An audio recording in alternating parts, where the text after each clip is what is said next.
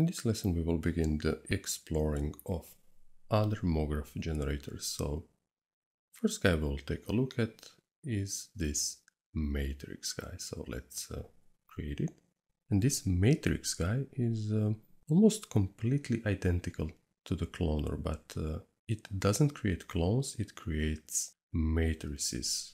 And really, to simplify what the matrix is simply a position, scaling and rotation information for placing your objects. So you can see each of these little guys here, these little boxes, is actually a matrix. So it's basically a placeholder for something else.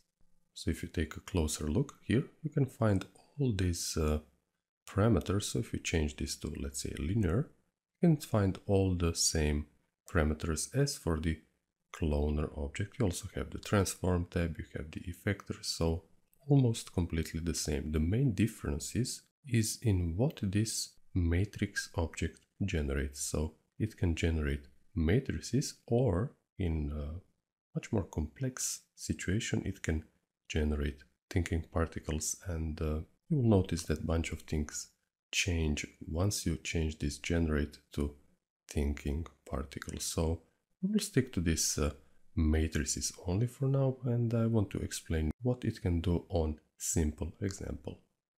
One good way to explain this matrix guy is actually to show you a certain limitation to a cloner. Well, in fact, it's not a limitation, but sometimes it can be an undesired result.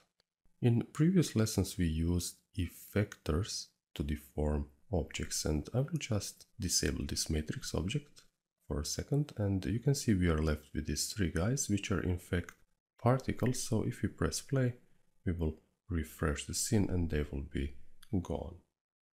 Now, just as we used effectors to deform objects, we can use these deformers here to deform our clone constellations or constellations made by other generators here under this MoGraph menu. So let's create a cloner, and we will create an object so I can show you the problem which you will most certainly run into. So let's, for example, select this to be in radial mode, 10 clones, maybe 100 centimeters like this. So this will be good enough.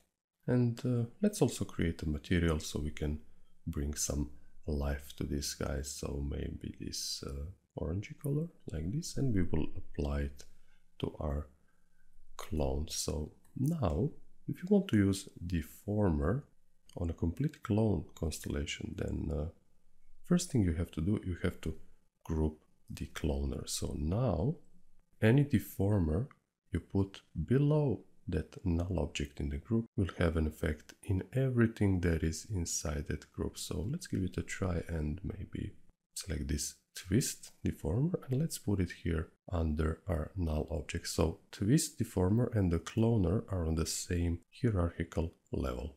Now you can play with this angle setting here in the twist deformer, and I think you are clearly seeing the problem. Look how those clones are distorted, and certainly that can be an effect that you want, but what if you don't want the clones to be distorted? Well, in that case, you should help yourself with this matrix guy. Now let's zero this out, and first thing you have to do is to match the settings that you have in the cloner object with settings here in the matrix object. So we would set this to radial, count of 10, and radius of 100. Now if I enable the matrix object, you can see those guys are exactly on the same place as these torus clones. Now I will use this matrix as an object to which I will clone the toruses. Okay, I hope that makes sense. So I will change this mode to object and I will clone them on the matrix object. So we'll drop the matrix object here. Each of these little guys will assume one of the clones, so it will give it a position, scaling and rotation value. Now, if I will play with my twist deformer, you'll see that clones still get distorted, but you can actually see that we are deforming the clones with this twist deformer. We are not deforming the matrix object. So let's put that to 0 and move this twist guy as a child of the matrix. So now this is the result that I was after. So just to clarify, the cloner is creating a clone, but this matrix guy really determines the amount and everything else regarding that clone. And of course, you can mix deformers with effectors. So let's, for example, load maybe formula effector to matrix, and I will show you a slight issue that we will probably encounter. So let's hit play, and this looks really neat. Maybe I will enable the position also, so you have some sort of a crazy behavior. I will get rid of this twist guy, so some things will be much more clearer. Let me stop this, go back, and this is the issue I was referring to. Things don't really correspond to each other. You can see that these positions of the matrix are not really creating these toruses as we would expect, and that is actually a priority issue. So if I press play, stop, go back, we will have that once again. I believe many of you that watched volume 3 or project 2 understand that this matrix guy should be executed first. So I will drag it on the top of the object manager, because things are evaluated in object manager from top to bottom. So now this cloner and the effector will know where those matrices are. So now if I press play, stop, go back, I will get rid of the problem. So this is very important. Priorities also play a major role in MoGraph. That being said, I think we can proceed to our next generator, which is this fracture object. And I just want to mention that these little guys, these matrices, they don't render. So they're just a visual helper how things will be distributed in the viewport. Now let's get rid of all these guys, and I will load a fracture object. And this guy has three most noticeable functions. First one is it views every child as a cloner, so you can apply effectors. Second one is that it can sort of connect and disconnect objects. And the third one is it can be used as an object creation helper. So really, to show you how this guy works, I'll first create a cloner so we have something to compare it to. So let's create a cloner, and for this purpose I will create a text spline and right here cloner, and just scale this down to 100 so it fits in the viewport nicely. Also, I'll drop this under extrude NURBS, and let's apply that material just to bring some life into this text. Now, if I drop this under cloner, you can see that I can actually clone anything that is under the cloner. Set this to just a single clone. And there is a very good reason why I am using text object, which is a generator by itself, under the extrude NURBS, which is a generator also. So you will see some sort of limitations, relatively speaking, in terms of cloner. So let's now drop a random effector to our cloner. So we would expect our letters to jump, and we'll actually use one of these temporal nodes and press play, and everything will look completely fine. But what if you want to constrain this behavior with fall off? Let's select spherical, and you will see nothing happens. It doesn't obey this fall off shape. Why is that? And the answer is simple. It doesn't understand that letters can be separate object. Cloner considers this complete set up as a single guy, so it really cannot affect letters separately. It doesn't matter if you enable, let's say, point deformation here,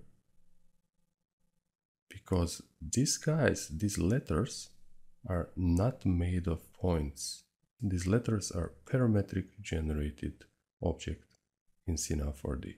To surpass this limitation, we'll actually get rid of this cloner guy and put this deformer to off in the random effector. So now, what if I drop this guy under my fracture object and let's delete this random effector and we will start over. So now we have a extruded text spline under the fracture object.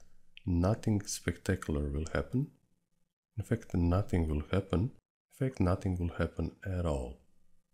So to effectively see what these modes do, we'll load the effector. So let's load the random effector. We already loaded exactly the same one for the cloner. So in this case, and I will just for the sake of clarification rename this fracture, so it's much more easier to understand and distinguish between the two. Now, if I press play, and in my random effector, I will enable one of these temporal guys, so let's say noise, and you will see this guy is moving, but currently in this mode, it simply affects the complete parametric generated spline. If you change this to, let's say, explode segments, you will see that these guys will behave differently, and in fact the caps and the parts of that spline are exploded, so to speak. That is why you have this explode segments and connect. It will simply connect what is exploded, but the letters will be separate. Now do note that even fall-offs work, so it's specifically designed for such situations where you have parametric generator under the cloner, and by this you can really surpass this limitation. So effectively now we have a way to affect only parts of this object. I hope this all makes sense. Now let me get rid of this random effector, and if you hit C button or hit this little guy here on your fracture object, watch what happens. It will create a polygon object for every single of these guys. If I undo all this, and it will do so according to what is set here. So for example, if you set this to explode segments and hit C, you will get different results, meaning that you will also get these caps. I hope this explains things around this fracture object. And it is really powerful and has many usages aside to what we've shown here. What I want to show you also is you can create selections.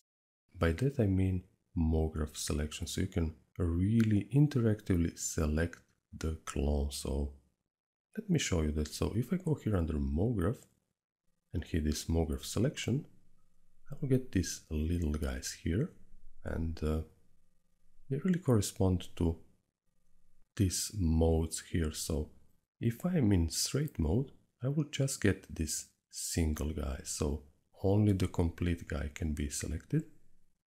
If this explode segments is set, I can select both the main part of the letter and both caps, and in this explode segments and connect, I can select just the individual letter.